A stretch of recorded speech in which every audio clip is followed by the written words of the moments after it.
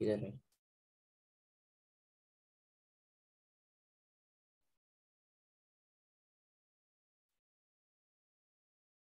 Sorry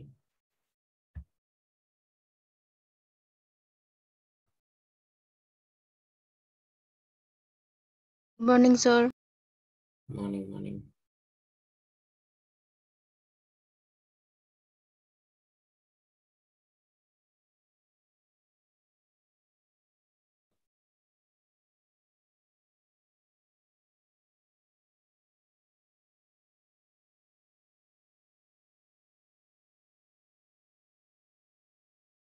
सुनाको ल आज के गर्ने भने चाहिँ हामीले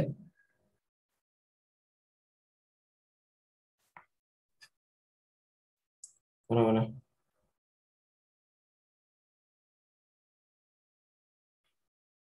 आज के गर्ने भने तिमी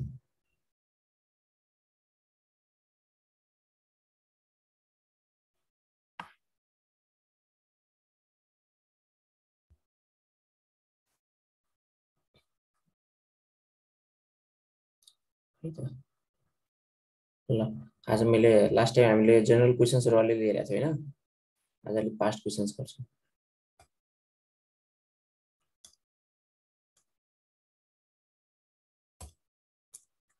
कता गयो सबैजना ल 10 समय गरेर बिस्तारै लास्ट टाइम हामीले के गरे हौ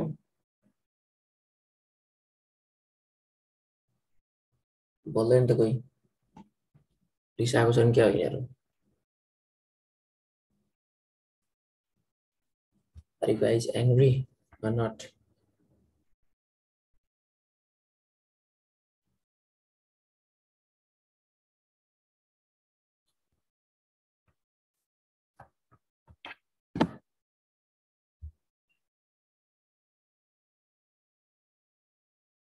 ल स्टार्ट गर्दा हुन्छ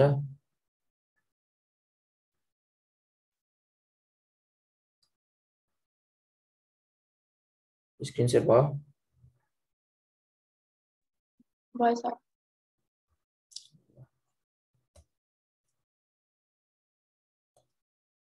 Voice is concerned. के को पास्ट क्वेशन गरिरहेछ हामीले जेनेटिक्स को ठीक छ ल यसको भन्दै जाऊ अब साइलेन्ट गरेको मजाले यसको आज पहिले नै हैन यो पनि भइसकेको छ यो भइसक्यो हो र यो भन The process of chain elongation of amino acids during protein synthesis लाई के भनिन्छ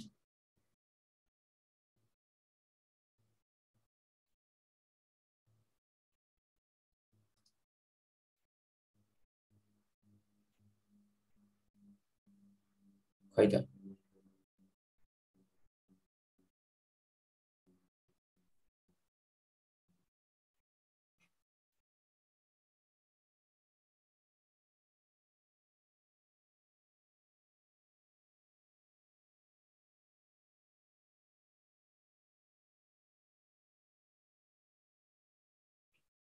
ल के भयो फोको के हो आन्सर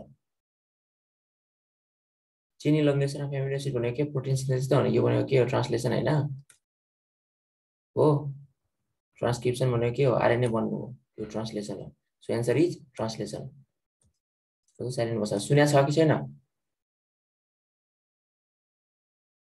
Yes, sir. Sunil. ल त्यसो भएर अब ल द मोलिकुलर सिमिलरिटिज यो त भइसकेको छ पहिला पनि ल the total sum of gene pool jeans in a population भनेको के हो जीन पुल हो हेर टोटल Genome.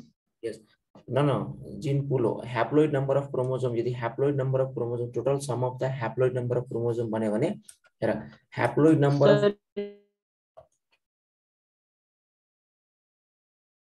के भयो हैप्लोइड नम्बर अफ क्रोमोसोम बन्यो भने त्यो जिनोम हुन्छ बुझ्यौ हैप्लोइड नम्बर अफ क्रोमोसोम जस्तै हाम्रो केसमा कति हुन्छ हैप्लोइड n = 23 हो डिप्लोइड 2 n = 46 हुन्छ so haploid number of chromosome हाम्रोमा जिनोम कति छ 23 सो जिनोम भनेको हैप्लोइड नम्बर अफ क्रोमोसोम याद राखिराख अथवा कहीं लेखेराख जिनोम भनेको के हो हैप्लोइड नम्बर अफ क्रोमोसोम भन्ने आयो भने त्यसमा जिनोम लाउने र टोटल सम अफ जिन्स भयो भने त्यसलाई के भन्ने जीन पुल भन्ने हो ठीक छ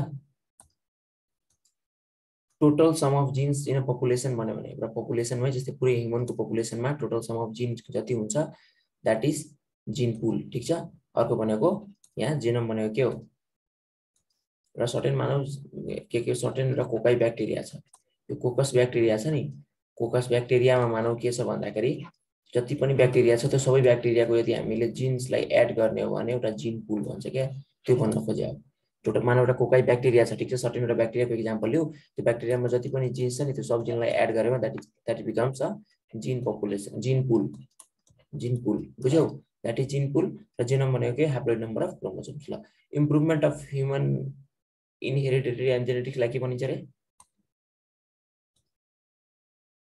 के भनिन्छ Eugenics. यूजेनिक्स यस यूफेनिक्स भनेको के हो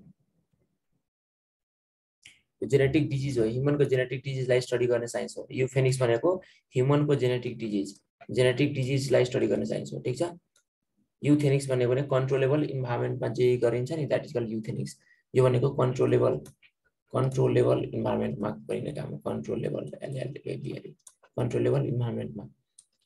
कन्ट्रोलेबल इन्भाइरोमेन्टमा कुनै पनि काम जेनेटिक्समा गरिन्छ भने त्यसलाई यूथेनिक्समा पर्छ यूफेनिक्स भनेको genetic disease of human Eugenix भनेको improvement of human in hereditary and genetics ठीक छ जेनेटिक्स भन्ने थाहा छँदैछ ल अर्को यहाँ हेर यो भनेको बुझिसकेको छ यो अस्ति लास्ट टाइम हेरे हैन ल द म्युटेसन यो कसले दिएको छ म्युटेसन थ्योरी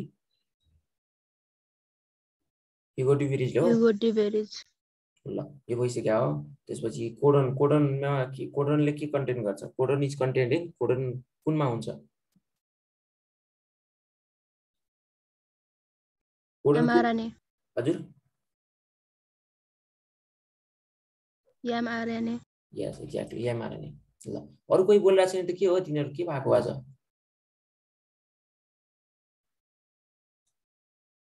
ए बोल न तिमीहरु के भएको यिनीहरु बोल्न मन लागेन क्या यिनीहरु हैन सर ल यहाँ बोल तिमीहरु बोल्दैनौ भने कहाँ हुन्छ त नि ल सुन यो त थाहा छ छैन यो भयो ल यसमा हेर यो भइसकेको छ यो भयो theory of heredity and variation कसले दिएको चार्ल्स डार्विनले दिएको अस्ति भइसक्यो हो को इनहेरिटेन्स अफ जिन इन सेम क्रोमोजोमलाई के भनिन्छ सँगै जिन इनहेरिट हुनलाई एउटा सेम क्रोमोजोममा हुन्छ नि सँगै जिनहरु के हुन्छ इनहेरिट हुन्छ त्यसलाई के भन्छ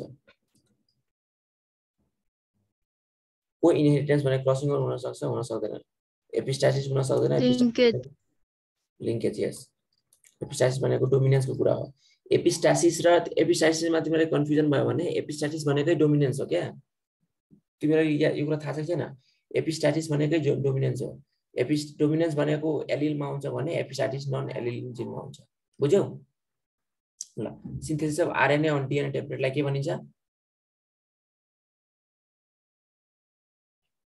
के भनिन्छ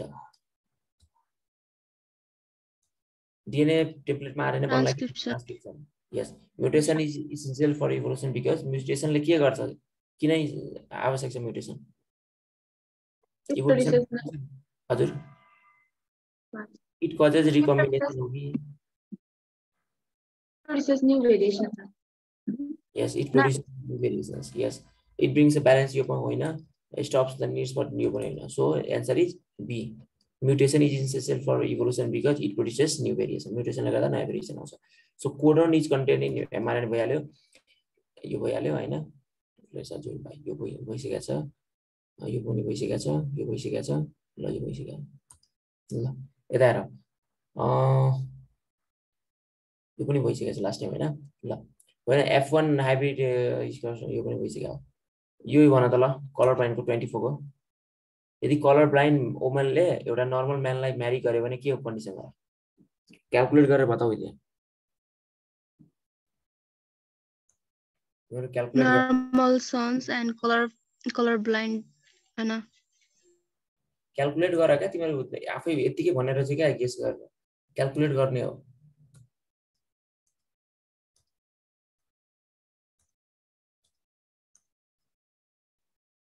क्याल्कुलेट गर त्यसपछि भन त्यहाँ त्यही क्वेसन आउँछ भन्ने आवश्यक छैन नि, क्वेसन त जस्तो पनि आइदिएला नि हैन र।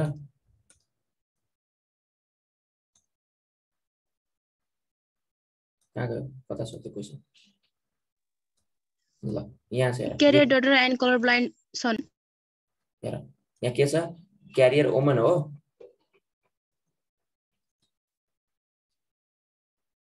र अर्को के छ, normal man.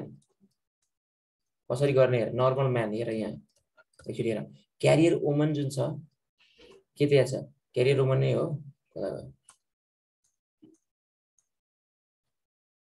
Colour blind, sorry colour blind woman हो, त्यो नर्मल म्यान हो। कलर ब्लाइन्ड वुमन भनेको छ, not career. So colour blind woman कुन भने कलर ब्लाइन्ड। हेर कलर ब्लाइन्ड वुमन भनेको के हो, कलर ब्लाइन्ड वुमन र नर्मल म्यान।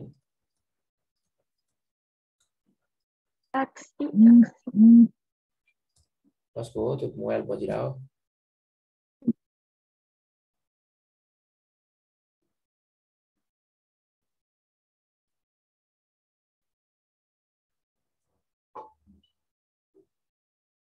ल हेर जुन कलर ब्लाइन्ड वुमन छ, कलर ब्लाइन्ड वुमन कसरी हुन्छ, यस्तो हुन्छ हेर, यस्तो हुन्छ कलर। नर्मल म्यान भनेको एक्स वाइ एस। अब यसलाई क्रस गराऊ, एउटा हुन्छ एक्ससी एक्स हुन्छ, अर्को हुन्छ एक्ससी पनि एक्स हुन्छ, अर्को के हुन्छ एक्ससी वाइ हुन्छ, अर्को पनि के हुन्छ एक्ससी वाइ हुन्छ। यस हो कि हैन? यस। अब यहाँ हेर यो भनेको कस्तो फिमेल कस्तो हुन्छ, यो क्यारियर्स भयो। मैले कसरी लिएको थाहा छ, यो अनि यो लिएको हो, त्यसपछि यो र फेरि यो लिएको हो, यो लिएको हो के यो, त्यसपछि फेरि के लिएको हो, यो र अनि यो वाइ लिएको हो, फेरि यो र यो वाइ लिएको हो, बुझ्यौ? ल यो भनेको के हो, यो भनेको क्यारियर्स हो। यो दुईटैमा कलर ब्लाइन्डको जिन छ भने, एक्स क्रोमोजोममा दुईटैमा कलर ब्लाइन्ड जिन छ भने बल्ल त्यो के हुन्छ, सफरर हुन्छ, नत्र के हुन्छ त्यो colour blind sun and career. Yes exactly, यस हेर यही हुन्छ, क्यारियर्स हो। मैले क्याल्कुलेट गरेर भन्न खोजेको कि क्याल्कुलेट गरेर यसो हेरौँ। ल यहाँ के हुन्छ भन्दा क्यारियर्स डटर भयो, डटर के भयो क्यारियर भयो र कलर ब्लाइन्ड सन भयो। किनभने एक्समा मात्र प्रेजेन्ट हुन्छ, वाइमा प्रेजेन्ट नभए पनि केही फरक पर्दैन। एक्समा मात्र यदि प्रेजेन्ट छ भने मेलको केसमा, एक्समा मात्र प्रेजेन्ट छ भने त्यो के हुन्छ कलर ब्लाइन्ड हुन्छ। सो कलर ब्लाइन्ड सन, यस त्यो भनेको राइट एन्सर हो। के हुन्छ career daughters and colour blind सन हुन्छ, अप्सन बी। ठीक छ? ल यो भइसकेको छ। ल मेन्डल, ल यो पनि भइसक्यो हो। ल यो के हो, यो 32 को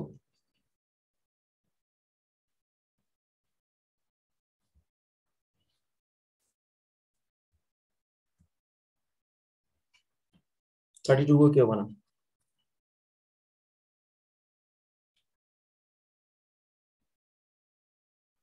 A girl with Turner syndrome has के हुन्छ, गर्ल टर्नर सिन्ड्रोममा के हुन्छ?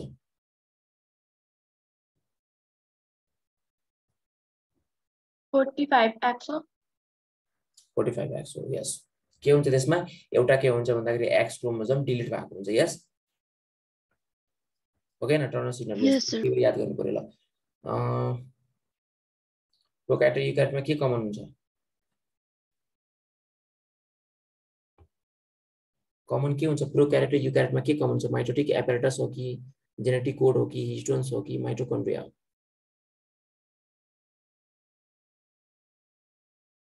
कुन हुन्छ? माइटोकन्ड्रिया। हजुर जेनेटिक कोड। Genetic code. ल genetic code is the answer. Mitochondria त हुँदैन, प्रोक्यारियोट माइटोटिक एपैरेटस पनि हुँदैन, हिस्टोन्स प्रोटिन्स पनि के हुँदैन प्रोक्यारियोटमा। ल त्यो genetic code is common. First evidence genetic material के हुन्छ, डीएनए जेनेटिक मटेरियल भने फर्स्ट एभिडेन्स के थियो? जेनेटिक डीएनए जेनेटिक मटेरियल हो भने कुरा चाहिँ त्यसको फर्स्ट एभिडेन्स डीएनए। हजुर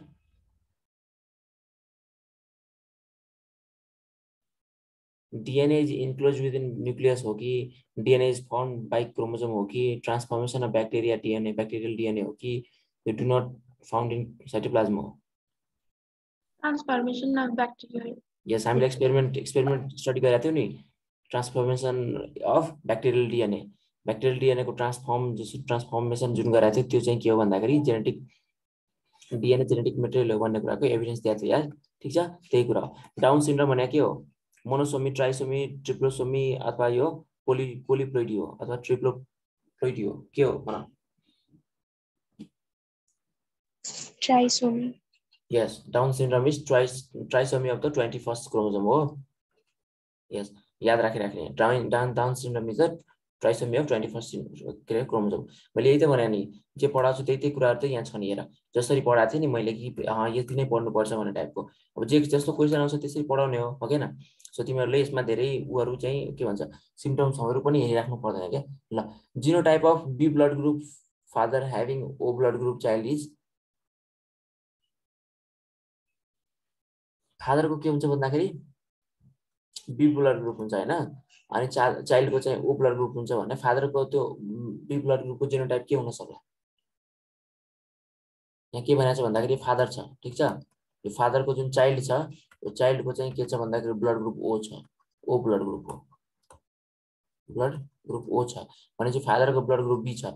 सो जिनोटाइप यसको बी को के हुन, बी को पहिला जिनोटाइप के हुन सक्छ? बी को पोसिबल जिनोटाइप के छ मलाई भन त। यो आईबी के? Be IB IO, be IB IO, अनि अर्को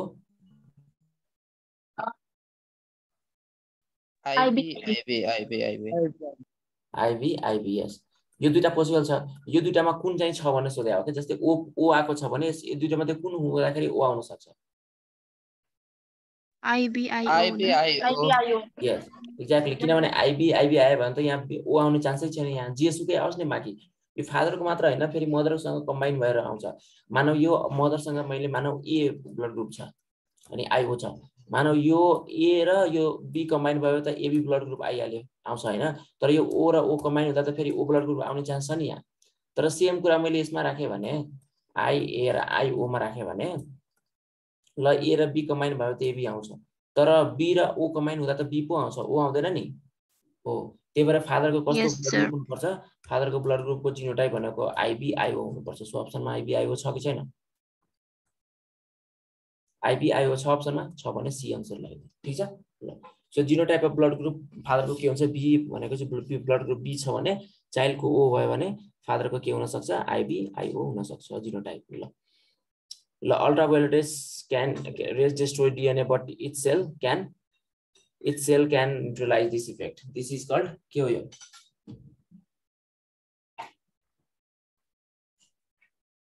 अल्टरेसन। हजुर,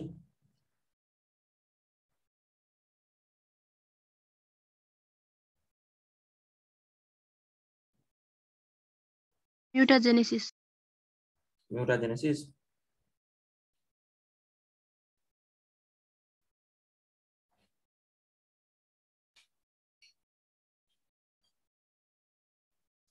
म्युटाजेनेसिसमा के हुन्छ भन्दाखेरि अर्गानिजम जुन जेनेटिक कम्पोनेन्ट हुन्छ नि, जेनेटिक इन्फर्मेसन हुन्छ, त्यो चाहिँ के हुन्छ? चेन्ज हुन्छ।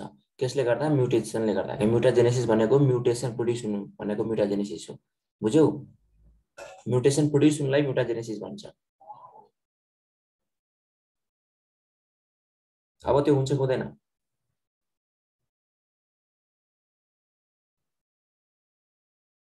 भन भन।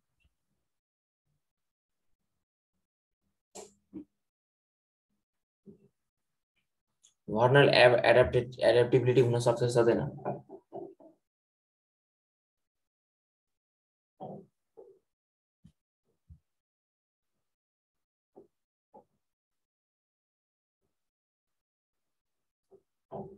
भर्नल एबिलिटी पनि हुँदैन यहाँको।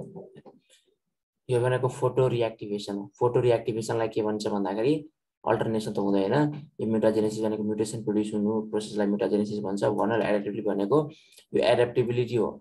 जस्तै कुनै पनि कन्डिसनमा, जस्तै हाम्रो स्प्रिङ कन्डिसनमा मानौ होइन, कस्तो हुन सक्छ भन्दाखेरि कुनै पनि प्लान्टले केही कुराको एडाप्टेसन गर्छ भन्दाखेरि भर्नल एडाप्टेसन हुन्छ, त्यो भर्नल एडाप्टेबिलिटी हो। त्यो यो यहाँ चाहिँ के हुन्छ भन्दाखेरि अल्ट्राभायोलेट रे हुन्छ, जसले चाहिँ डिएनएलाई के गर्न सक्छ? अल्ट्राभायोलेट रेजले चाहिँ डिएनएलाई डिस्ट्रोय गर्छ, तर यसको सेलले के गरिदिन्छ भन्दाखेरि यसको इफेक्टलाई के गरिदिन्छ? अल्ट्राभायोलेटको इफेक्टलाई न्युट्रलाइज गरिदिन्छ। त्यसलाई भन्छ फोटो रिएक्टिभेसन। फोटो रिएक्टिभेसन भनिन्छ। ल, यो हामीले पढाएको छैन नि फोटो रिएक्टिभेसन भनेको, कुनै कतैको क्वेसन्सहरु आयो। ठीक छ हामीले यो टर्म हेरेको थिएन नि ल डिसकन्टिन्युअस replication of DNA occurs in which stand यो भन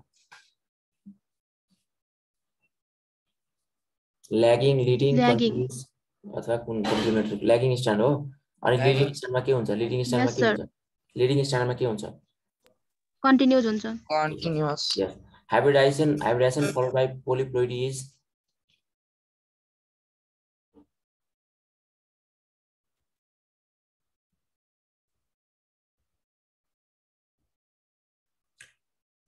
हाइब्रिडाइजेसन फलोड बाइ पोलिप्लोइडी पोलिप्लोइडीको कतिवटा टाइप हामीले पढाएको थियौँ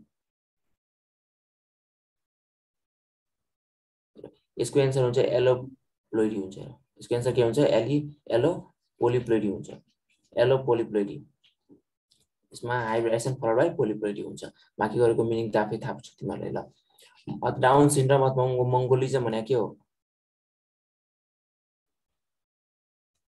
trisomy yes alternative or कन्स्ट्रक्टिङ form of जिनलाई के भनिन्छ रे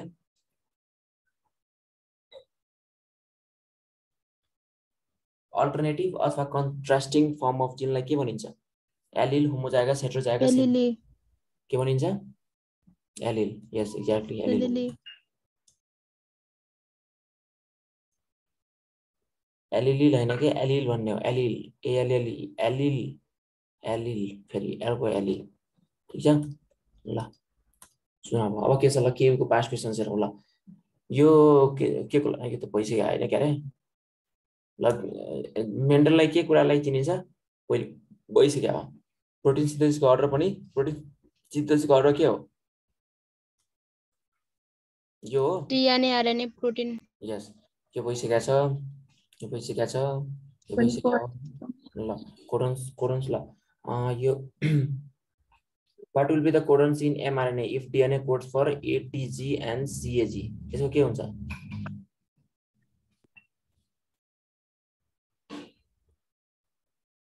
mRNA मा के लेखिन्छ यसको एको सट्टामा के हुन्छ भन एको सट्टामा के आउँछ mRNA मा यु कहाँ छ दुईटा मध्ये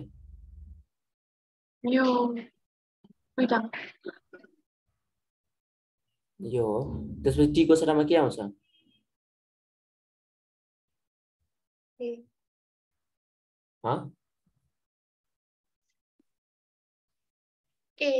यस ए आउँछ टी को सट्टामा ए आउँछ जी को सट्टामा सी को सट्टामा जी ए को सट्टामा यु र जी को सट्टामा सी जस्ट हाम्रो एमआरएनए मा के हुन्छ भन्दाखेरि ए को सट्टामा टी नआएर ए को सट्टामा के आउँछ यु आउँछ ठीक छ त्यति मात्र फरक हो फेरि डीएनए नै भएको भए डीएनए कै स्ट्यान्ड बनाएको भए फेरि ए सट्टामा के आउँथ्यो ए टी आउँथ्यो टी को सट्टामा ए आउँथ्यो जी को सट्टामा सी आउँथ्यो सी को सट्टामा जी ए को सट्टामा टी अनि त्यसपछि जी को सट्टामा सी सो एएसी जीटीसी हुन्थ्यो ठीक छ त्यो चाहिँ हुँदै पर्ने छ ल blood group ABO blood group system is due to केले गर्दा हुन्छ ल भला मलाई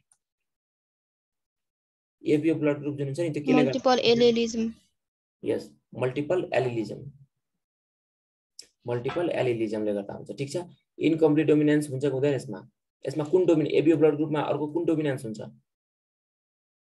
Incomplete dominance. न कोडोमिनेन्स कोडोमिनेन्समा मैले पढाएको हैन जस्तै आई कोडोमिनेन्स भनेको दुईटै Yes, sir. Yes, sir. दुईटै इक्वली रिप्रेजेन्ट हुन्छ के जस्तै आई ए Equally present हुने.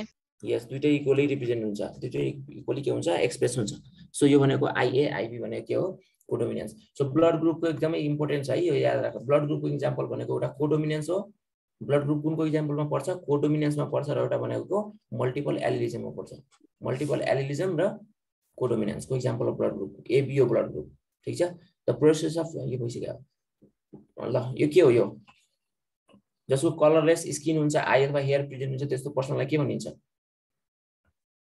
Albino. यस अल्बिनो Albino. यो पहिल्यै भइसकेको छ त्यसपछि यो के हुन्छ इनहेरिटेन्स अफ यो ब्लड ग्रुप सोज इनकम्प्लिट न सरी मल्टिपल एलिलिजम ल जिन म्युटेसनले केले गर्दा हुन्छ ल यसको भन त जिन म्युटेसन इज ड्यू टु केले गर्दा हुन्छ रिप्रोडक्सन हो कि लिंकेज हो कि Linkage. जिन म्युटेसन लिंकेजले गर्दा हुन्छ अर्को चेन्ज इन सिक्वेन्स अफ जिन हो कि change in sequence of nitrogen base हो लिङ्केजको कारण ल जिन म्युटेसन हामीले लिंकेजको कुरा गरेका थियौ र भन मलाई जिन म्युटेसन भने के बुझ्छौ पहिला मलाई भन जिन म्युटेसन भनेर पहिला के बुझ्छौ त्यो भन जिनहरुको एक्टको कारणले Option गर्दा C. अप्सन सी भनिरहेछ एकजना अप्सन सी भनिरहेछ के चाहिँ राइट होला भन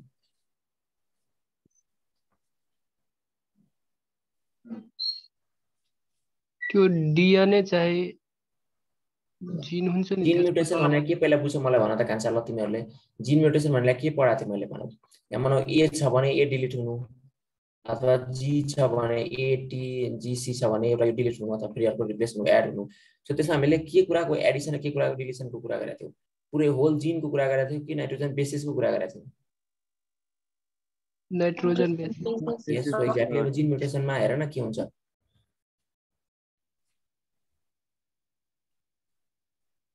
सो सिक्वेन्स अफ नाइट्रोजन बेसिसको चेन्जको कुरा हुन्छ ठीक छ यहाँ change in the sequence of nitrogen bases ठीक छ ल यो भइसकेको छ व्हिच इज सडन चेन्ज यो के हो सडन चेन्ज इन जिन अर क्रोमोसोमलाई के भनिन्छ म्युटेसन यो थाहा छ ठीक छ which of the following doesn't not occur जिन म्युटेसनमा कुन चाहिँ हुँदैन तलको बेस सब्स्टिट्युसन हुँदैन कि बेस कन्टिन्युएसन हुँदैन कि बेस एडिसन हुँदैन कि बेस डिलिसन बेस भनेको नाइट्रोजन बेस के यहाँ हेर न नाइट्रोजन जिन म्युटेसनमा के हुन्छ नाइट्रोजन बेस छ नि A T G C यिनीहरुको सिक्वेन्समा change हुन्छ दैट इज कॉल्ड जिन म्युटेसन सो जिन म्युटेसनमा कुन चाहिँ हुँदैन बेस सब्स्टिट्युसन हुँदैन कि कन्टिन्युएसन हुँदैन कि एडिसन हुँदैन हजुर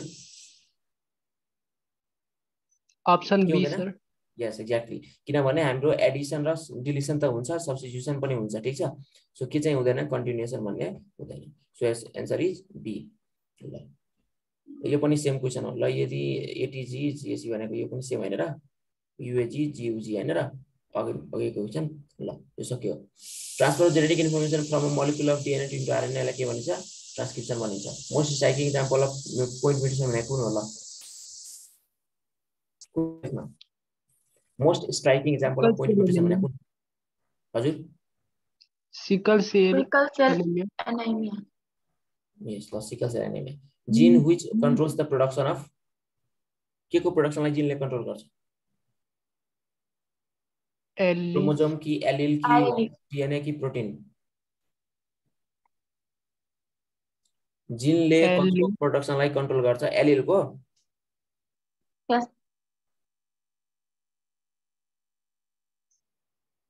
जीनले मलाई एउटा कुरा भन्नु मानव यहाँ क्यापिटल टी छ स्मल टी छ सो यसलाई जीनले कन्ट्रोल गर्छ हो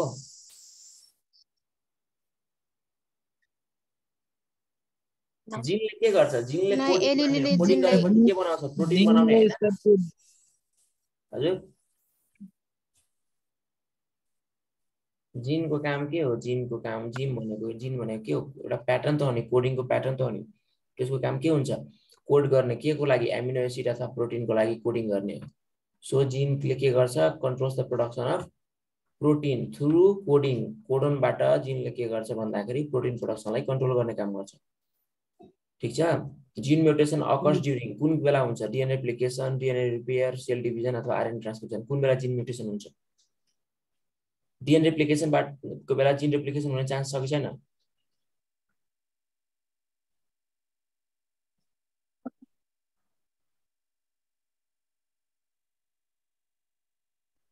सेल डिभिजन को बेला चान्स छ कि छैन डीएनए रिपेयर को बेला हुने चान्स छैन किनभने डीएनए रेप्लिकेसनमा त डीएनए रिपेयर को बेला त म्युटेसन भएको छ भने त्यसलाई मिलाउने हो आरएनए ट्रान्सक्रिप्सन को बेला हुन सक्छ हो हुन सक्छ र